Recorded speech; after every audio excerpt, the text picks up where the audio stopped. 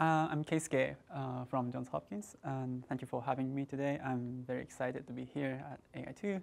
And also, I'm very excited to talking about my research titled Robust Text Correction for grammar and fluency. Okay, so this is a kind of joint work with my advisors, Ben Van Dermen and Matt Post, and great collaborators, Kevin Du, Courtney Paulus, and Joel Tetro.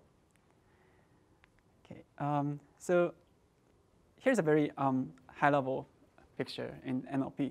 In NLP, we are trying to build models that takes textual input as an X and predict some output Y. And so on the left-hand side, we have users, and on the right-hand side, we have some model. So for example, if we take a sentence and we predict a sentiment, this is a kind of sentiment analysis. And sometimes we want a part of speech labels, like more like a sequence labeling task. And sometimes we want a structured output, like constituency parse tree or dependency tree. Or sometimes we want sentence as an output. This is more like machine translation setting. Or sometimes we have some document and the query as an input, and we are going to search some answer. So this is the kind of standard QA or reading comprehension setting.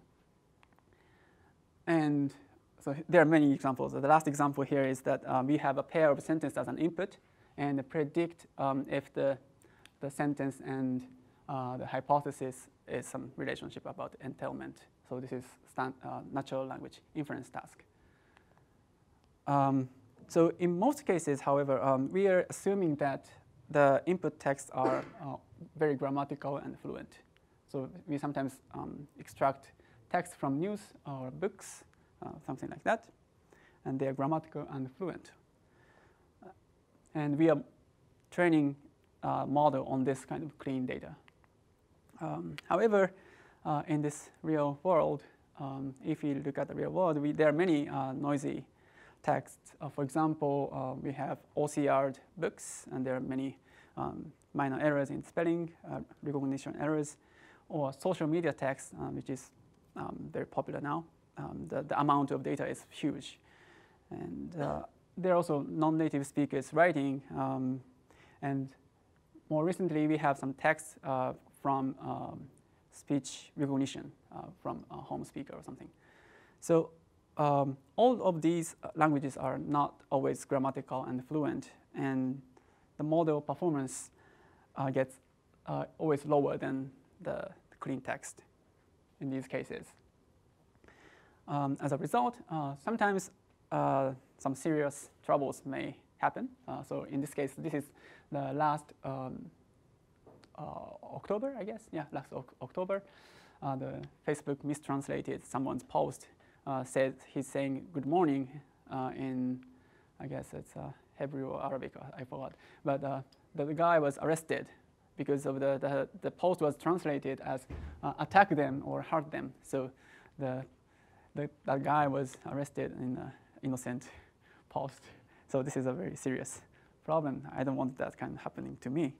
And also there is another recent paper coming up to the ICRR this year, saying that the synthetic and natural noise both break neural machine translation. And I think this is going to be bad for other NLP areas. For example, if we want to extract some knowledge like OpenIE style, this is also going to be very problematic. So the goal here is to build NLP models that are robust like humans.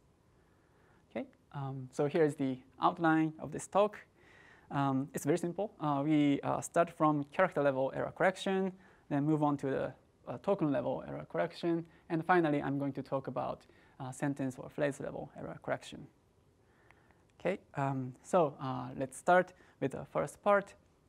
And this part is originally presented at AAAI last year.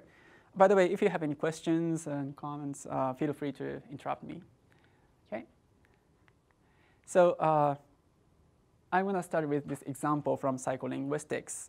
This shows actually amazing robustness of human reading ability. So I'll give you some time, maybe 10 or 50 seconds. So could you read this text a little bit?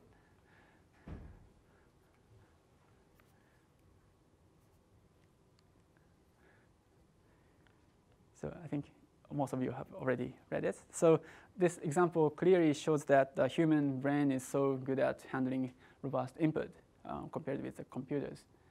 Actually, in the title of this paper was also including the robust, this kind of intentional typos.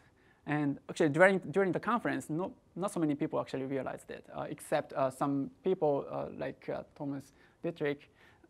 He noticed that intentional spelling errors, and he tweeted like this way, which was a little bit, which was kind of nice. But anyway, so this example shows that the robustness of human brain, and the question as a NLP research or engineering question is that can we build up computational model that replicates this kind of robustness? And here's the model I propose called semi-character recurrent neural network. The abbreviation is SCRNN. This is actually a very simple model, and I just followed the hypothesis that psycholinguists said.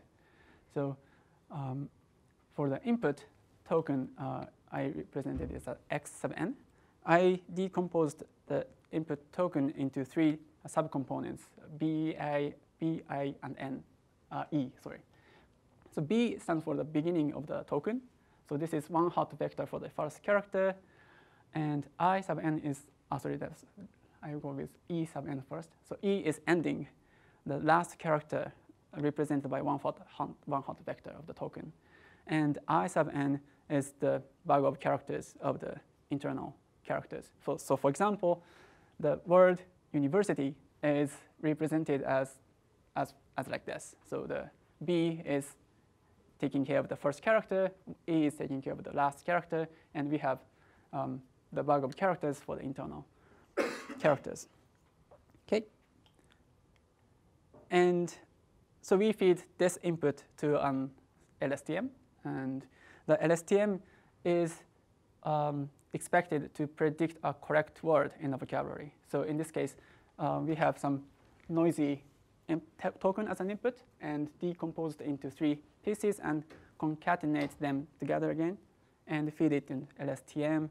And the model is predicting the correct word from a vocabulary. And so this is a kind of unfold picture of the LSTM. So we feed a token at a time.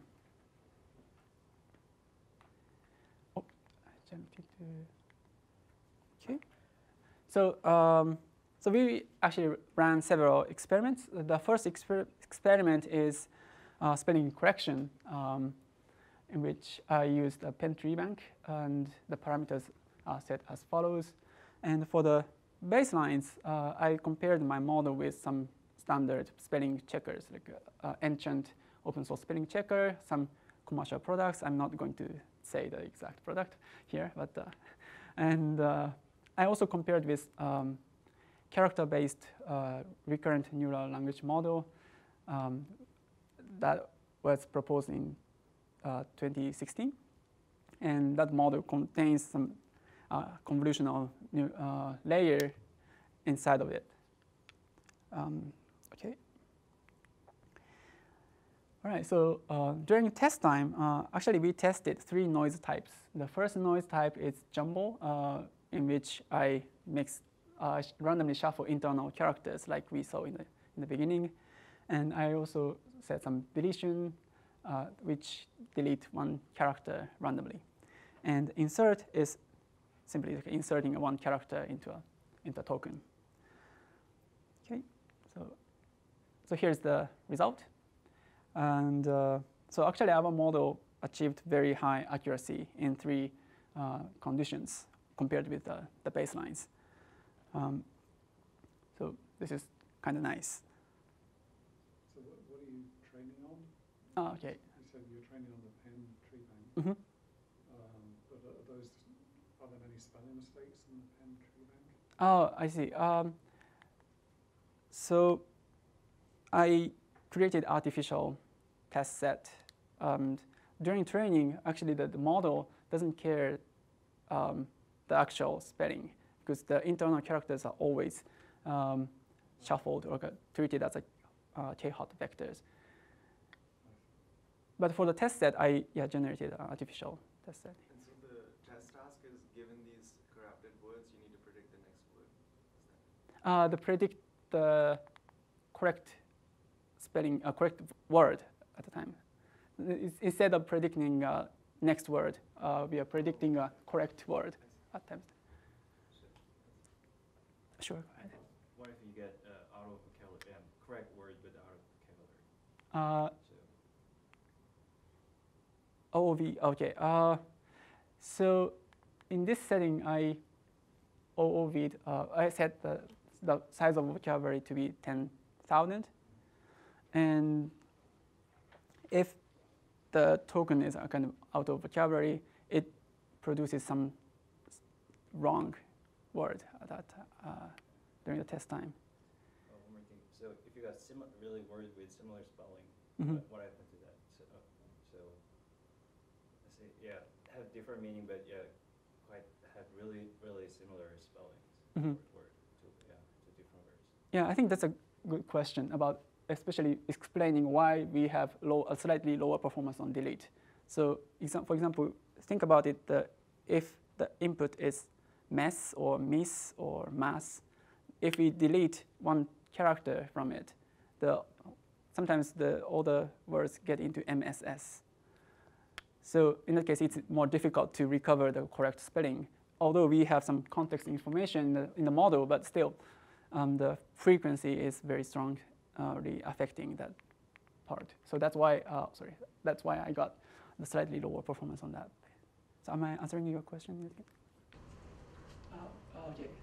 So I guess one thing I would notice, this is like a remarkably simple model, right? These days models are very, very complex, and then the amount of gains you get is a lot. And it also seems like you have, if anything, stripped away information. So you have a bag of characters representation except the first and last identified. Instead of, which is less information than just giving the input word. Yes. So what's your intuition that, is it that you have brought in your, I guess, psycholinguistic analysis to take out the distracting stuff and only keep what's important? Like in principle, you could imagine that if you had tons and tons of data, the system would learn that that's what I need to do. I need to look at the first and last characters, and I should just mix up all the initial words and the intermediate letters. And I guess you're hand-holding it a little bit by providing that input. Yes. Do you think it would work, if a regular system would just learn to do this if you have lots of data? Because you can generate lots of data, right? You're synthetically generating this. Yes. Take any sentence and generate it. Yeah. So you're asking if we can change the model so that I can just looking at the bug of characters. Yeah, or do you think a simple model that actually takes the characters in the order of a word, would it learn to do what you got it to do if without the architecture kind of forcing that, if you had lots of data? I see, that's an interesting question. Now maybe I can talk it offline because I think it's, or maybe your question might be related to my second experiment following that slide. I saw some. Yeah, just a clarification question. Are the other trainable systems also trained using the same data set that you used for your system? Sorry, what's the question? Did you use the same training data set for the other systems as well? For the other systems, yes, yep, yes. I forked the source code from the Kim's model, and I trained on the same data set. But for commercial, like these three spelling checkers are just I use the off-the-shelf. Okay. All right. Go ahead. Do you have a sense of how the performance changes as you increase the amount of noise that you introduce? Oh, that's interesting. Yeah. Honestly, I just tested on these three conditions, but I haven't tried the amount of noise and the performance decrease. But that's a good point. Yeah. In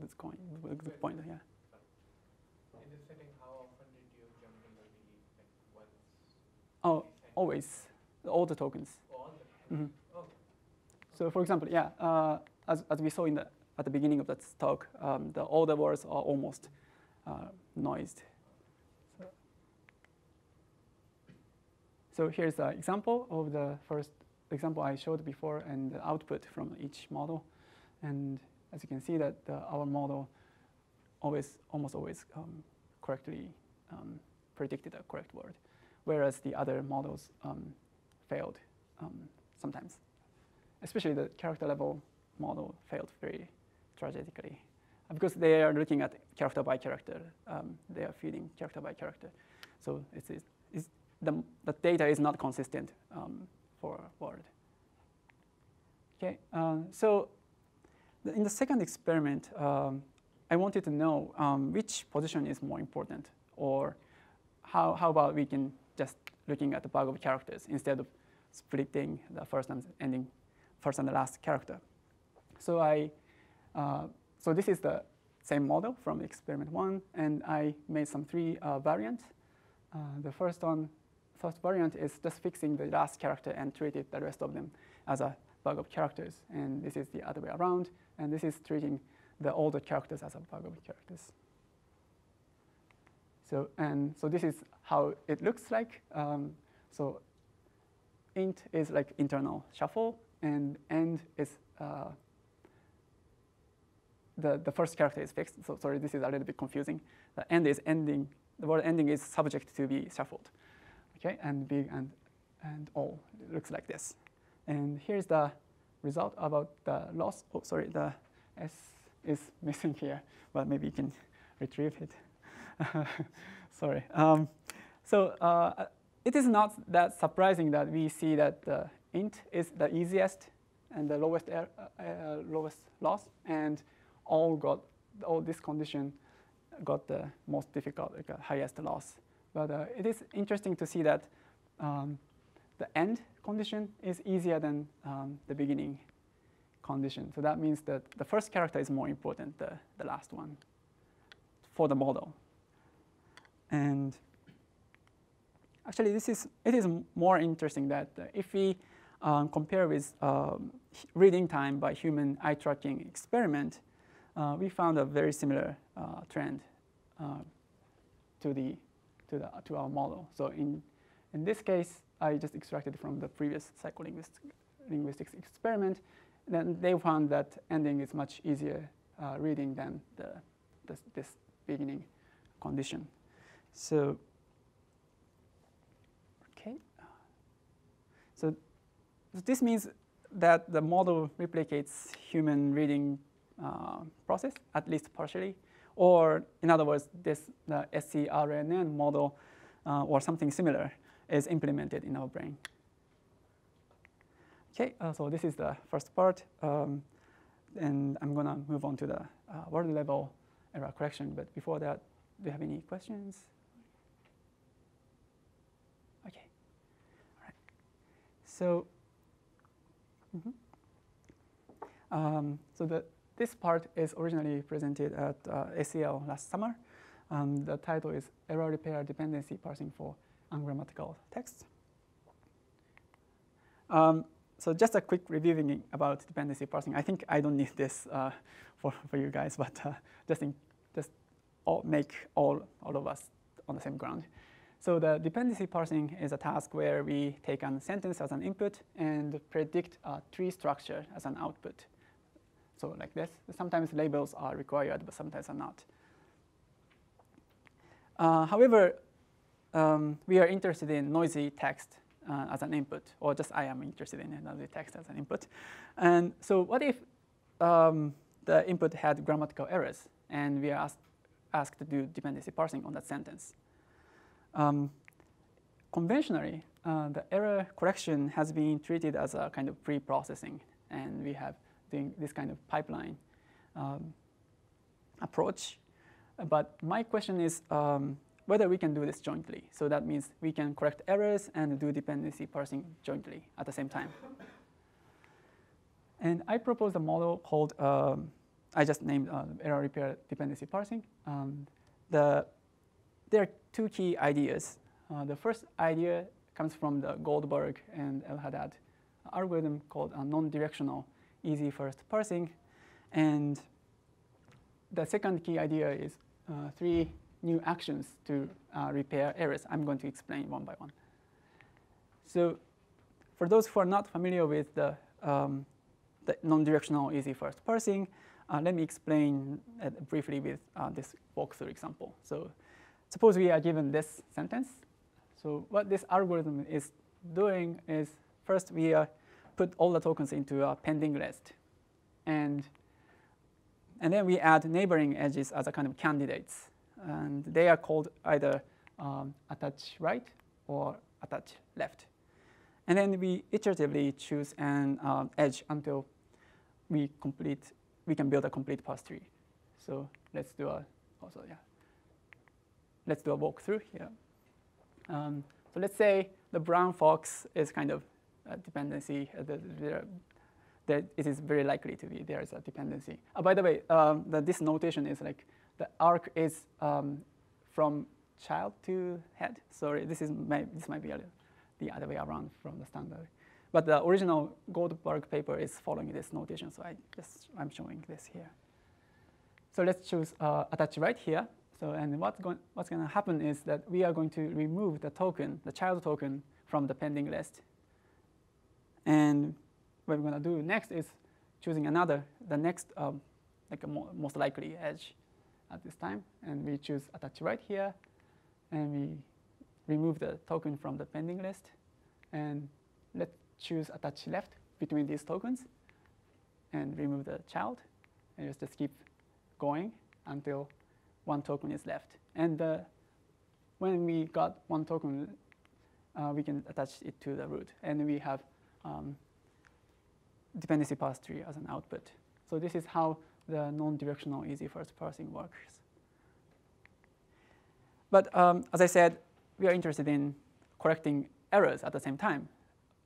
So what we've done is adding 3 new actions in addition to attach left or attach right. We added 3 new kinds of actions: the substitute, delete, and insert. So this is a kind of simple, like a substitute is replacing a token in a pending list into something else.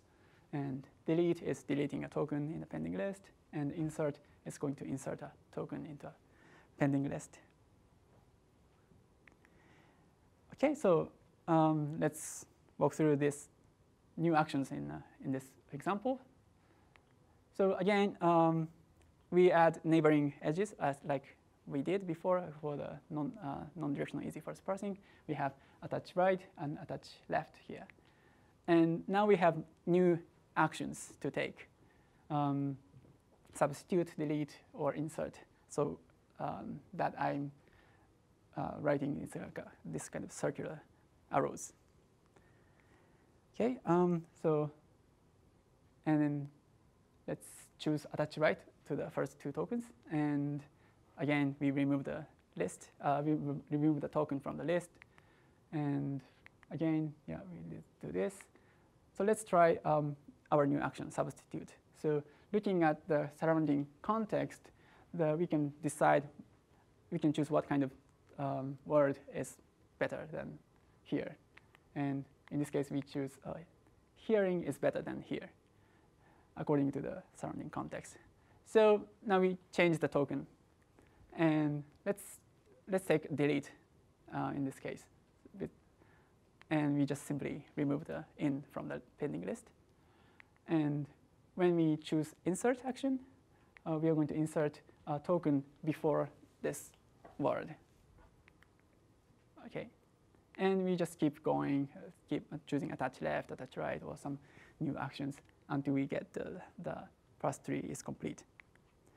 OK, so I just skipped over the rest of the walkthrough. So the next question is how to train the parser. In other words, how to tell which action is good at some time. And for attach left and attach right, the original paper already proposed that the edge is good or valid. They called the proposed edge is valid if the edge is in a gold parse and the child already has its own children. So that means, suppose, so once we attach left or once we do attach left or attach right, the token cannot be we cannot add any children to this token. So before doing attach left or attach right, all the children should be attached to this token. So that's what it means. So that this means, okay. And for these two actions, it's easy because just we copied the same judgment. And for new actions, we also have to define which action is good, if the substitution is good or bad during training. So we define the validity or goodness as follows: if the edge is valid or good, if the proposed action decreases the word edit distance to the gold sentence. So if we do an action like substitute, delete, or insert, and if the action makes the edit distance closer to the reference, we can say that the action was pretty good. If the edit distance goes to, if the edit distance increased, we are doing something bad toward the correct sentence. So this is how we define the validity of the action. Okay, so now we are, I think, ready to personalize the text. But maybe some of you realize that there's a question mark. So there's actually a caveat in the test time. Actually, we introduced 3 new actions, but they introduce actually some infinite loops. For example, we can do infinite substitutions during test time because we don't know the correct or incorrect actions during test time. Or we can do insert, deletion, in many, many times, and we cannot finish the parsing. So to avoid these kind of infinite loops, we added some heuristic constraints. And the first one is simply we just limit the number of new actions. So up to some amount of new actions. After that, we can only choose either attach left or attach right. And the second constraint is the substitution is substitution is applied once to the token. So the same token cannot be substituted many times. All right. So let's move on to the experiment. So here are some details. So I used, again, pen tree bank for the first experiment, and the errors are injected by the script made by Foster and Anderson. So the script is trying to generate artificial grammatical errors, which is kind of mimicking the statistics, which is kind of following the statistics of language learners' essay. And we focused 5 most frequent grammatical errors. We have determiner errors, prepositions, noun number errors, verb forms, and subject-verb agreement errors. And for evaluation, we used the unlabeled attachment score, and the baseline is the pipeline approach. Okay, go ahead. For your original actions, do you allow any substitutions or only substitutions with words with the same lemma? Yes, that's a very good point. So actually, I didn't explain it explicitly, but so when we target this as an error types, the substitution action is only allowing the change within this class. So in that case, if the verb is a subject to be substitute, we can only allow the different verb form, like here to hearing or here to heard, and things like that.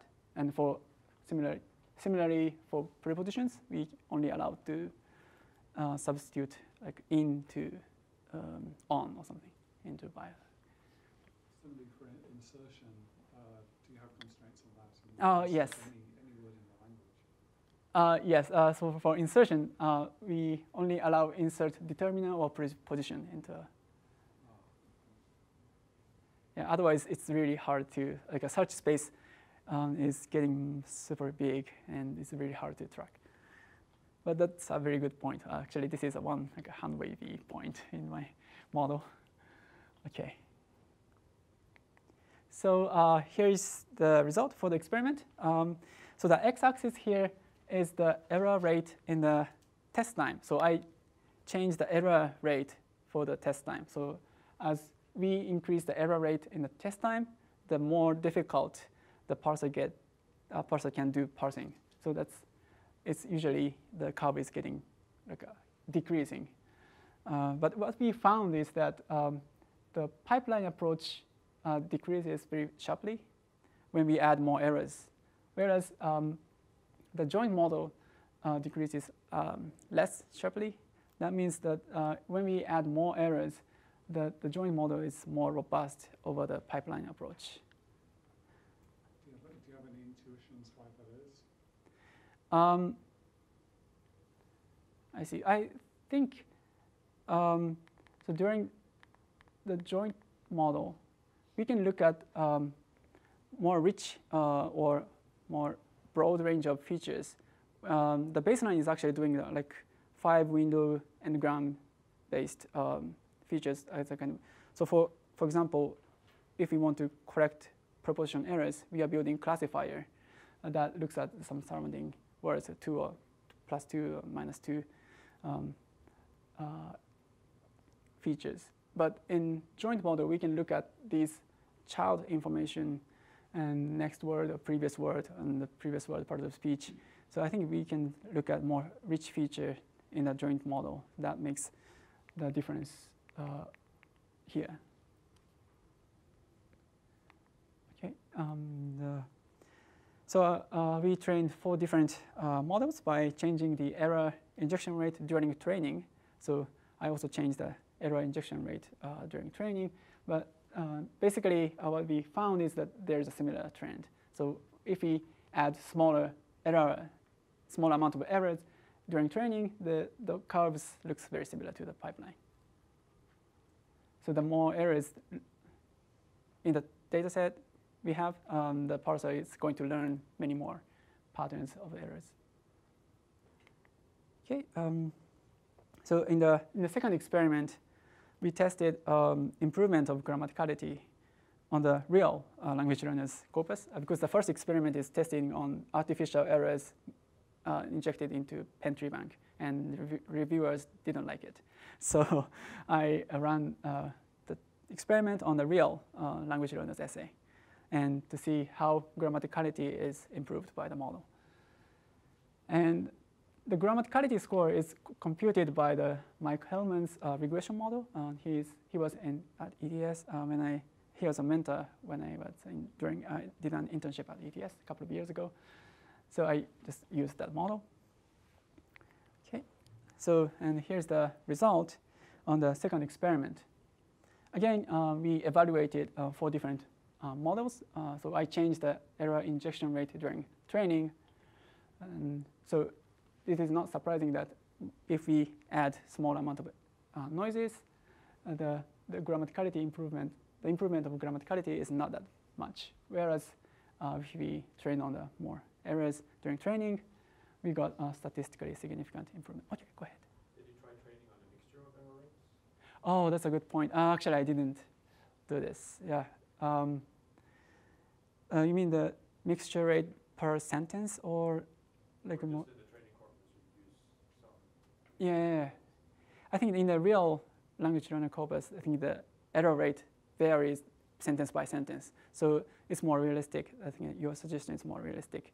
But I didn't do that in my experiment. Okay, so that's, okay, go ahead. So how tied is this to that particular dependency parser? So if I give you another corpus or another area and a very nice parser for it, Mm-hmm. What would it take to extend it to error and make it more robust to errors? You mean the other domains, like social media? Domain and a different kind of parser, Yeah. than the code word parser.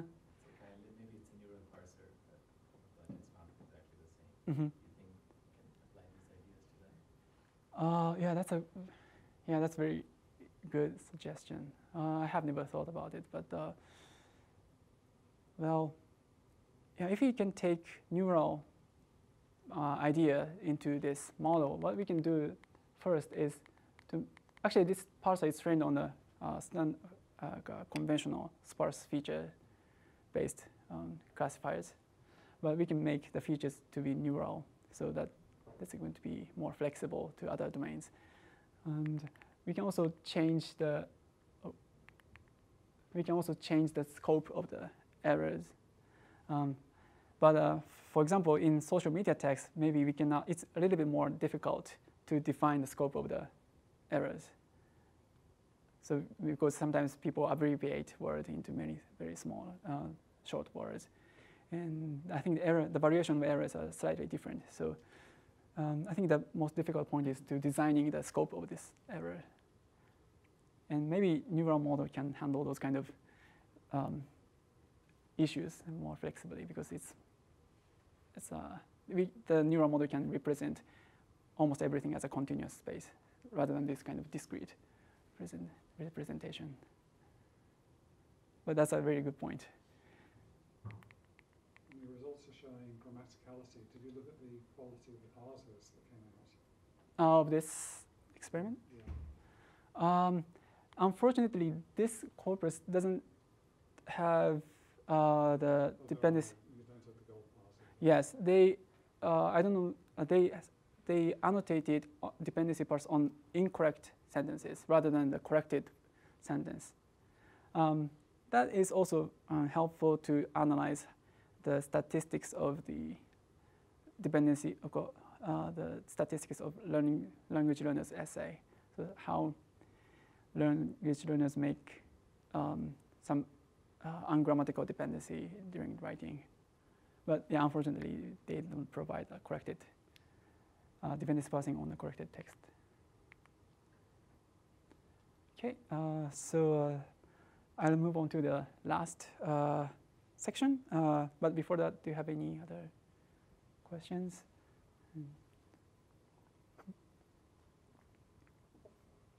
Okay. So the last part is sentence level error correction, and I presented it originally at IGC NLP last December. And the title is Grammatical Error Correction with Neural Reinforcement Learning. So now we are interested in sentence level error correction, and the task is actually very simple. The model is going to take ungrammatical sentence as an input, and the model is expected to make it more grammatical and fluent.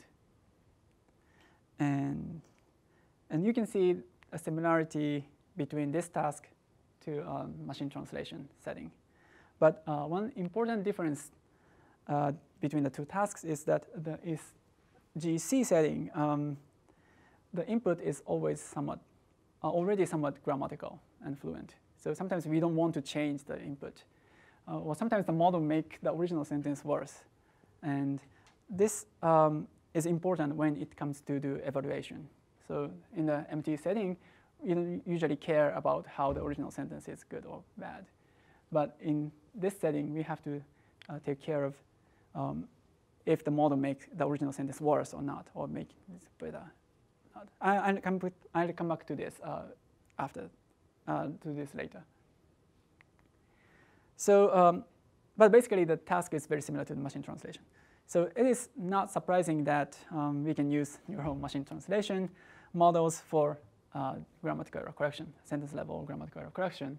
And as many of you already know, that I use the encoder-decoder with attention model. So the encoder takes input sentences one by one. So this is kind of LSTM or RNN, and there are some bidirectional edges, and we start decoding that produces a token at a time. And in decoding time, we usually use attention mechanism, which is basically a weighted sum over the encoder information. And yep, and we just keep going until we get the end of sentence symbol. So this is how the standard NMT works. So usually, neural machine translation uses maximum likelihood estimation as a training objective, in which we are going to maximize the log probability over the correct tokens during the training. But there are some issues or drawbacks in this objective. So first of all, the optimization is made on word level, but not a sentence level evaluation. So ultimately, we want to maximize the score or something, sentence level score, instead of maximizing the token level probability. So this is first drawback. And the second issue is that there's exposure bias, which means that during training, we can look at the gold token, and we can use the gold token to predict the next word. But in the test time, we cannot do this. So once we fail to predict a correct word, the model is getting worse and worse. So we want to avoid this kind of exposure bias during test time. So in order to address these issues, we borrowed an idea from reinforcement learning. In this setting, so we have a decoder here, and we are going to predict a sentence. We are going to produce a sentence, and we can compute a score. Maybe in machine translation, we can use blue. And we can also compute the probability of the output. But the issue is that we cannot do this. We cannot back propagation for this single example, because the score function is not always differentiable. So what people usually do is sample many sentences from the decoder and compute the expected score. And we are going to maximize the expected score. Okay. And right. So the partial derivative of this objective function is written as follows. And this is called reinforce, originally proposed by Williams in 1982, and which is written as follows. And we have some parameters called alpha and b. Alpha is a kind of learning rate, and b is a kind of arbitrary baselines. Sometimes people use 1, or sometimes people use expected score. And actually, this is, if you are familiar with neural machine translation with minimum risk training, actually this is almost the same. If you look at the math more in detail, actually the learning rate alpha in reinforce corresponds to the smoothing parameter in minimum risk training in neural machine translation. But I'm not going to much detail about this, but if you're interested in, I'm happy to talk about it offline. Okay, so I haven't talked about the score function for grammatical error correction setting. What we used is so-called glue metric. So I think most of you may realize that this is similar to blue. And okay, but it's very similar, except that we have some penalty term on the numerator. So we are going to penalize some n-grams that overlaps between source and hypothesis. So this is hard to decompose. So I just wrote a picture to make it easier to understand. So in blue case, we just look at reference and system output, hypothesis. And we are going to make